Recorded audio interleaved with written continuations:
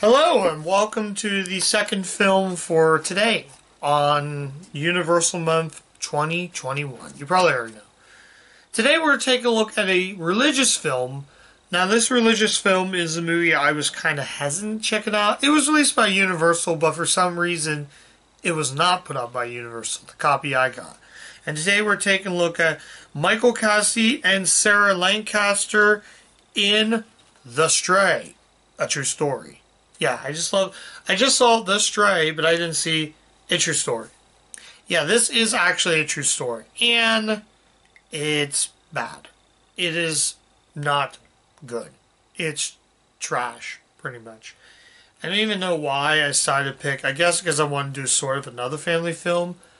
The Pureflix, I just do not like the studio. The problem I have with Pureflix is they have bad acting. They have bad acting. And just all in all, not a good studio. Although one interesting fact is that I tried watching this Blu-ray and I could not watch the Blu-ray. So I resolved on watching the DVD. Now, Universal did put this out, so if I got it on Blu-ray again, if I decide to rebuy this, I'll get the Universal release and that'll work. Now, I tested the movie The Fate of the Furious a couple hours ago.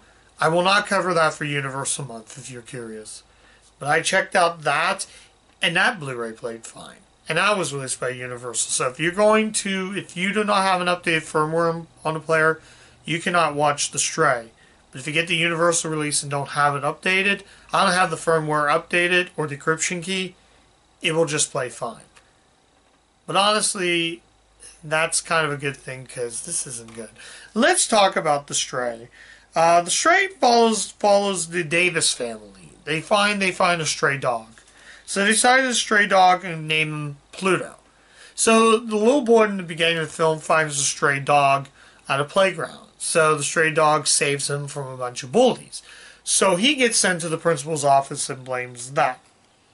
So basically, the middle of the film, their 2-year-old daughter apparently goes missing.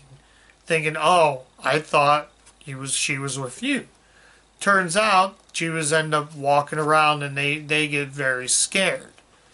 So it turns out later in the film, the boys go on a hiking trip, and along with them, they bring the dog named Pluto. But it actually turns out that their tent gets destroyed. I'm going to kind of give away the movie because it's not very good.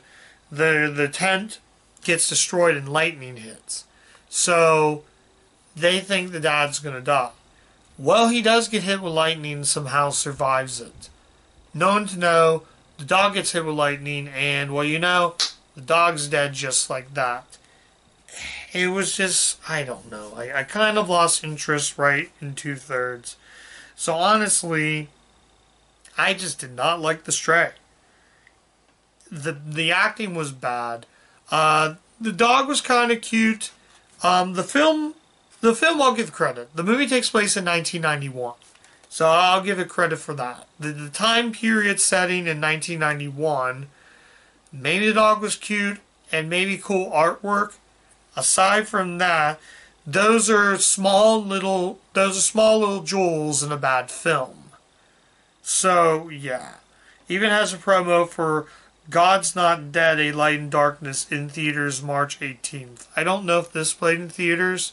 So anyways, is there any positives? Like I said before, the setting, the dog was kind of cute. I'm not a dog person, I will say that, so I didn't really relate much to this film. One dog can change everything.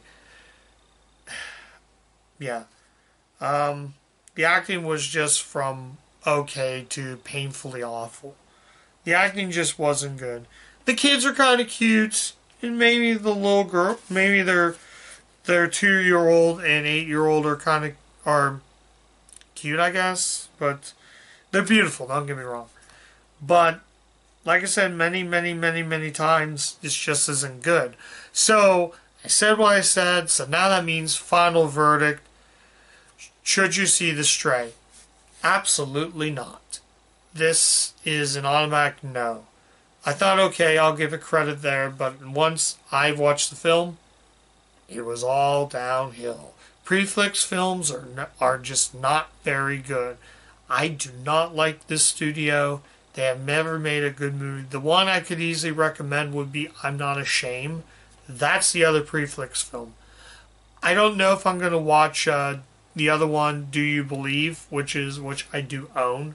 And that only got because it was $1. Had this, might as well check out that. And the cast seemed like it might be good, but who knows? We'll just have to wait to see and find out if that's going to happen. But as for The Stray, stay away from it. Even if you are an animal lover or a dog person, even dog owners will not like this film. Preflix is just a studio that I just do not like. They never made a good film. I'm Not Ashamed is what I can easily recommend. Only watch that one. Stay far away from everyone else. And if Pureflix keeps making junk, I will not ever watch it again. This movie, the next one, if I do watch Do You Believe, and that's junk, I will not touch another Pureflix film. They made Unplanned it, and I don't plan on seeing that film. Unplanned it, I don't plan on seeing that film. So stay away from The Stray. If you see it for $1, pay $1, but I feel like I just wasted $1 on trash.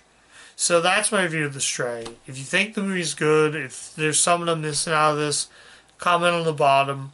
Let me know if you think this movie's good. I might have been missing something, but I already mentioned. So as for The Stray, I don't know if I'm going to keep this film. I don't know if I'm going to rewatch it again. So, by the way, this DVD's bare bones. I think the Universal release had extras, so highly avoid that film. So that's The Stray. Not really much to say about this film. It's just utter trash. So that's it. Take care. I'm out. Come back tomorrow for another review. Hopefully it's better than The Stray.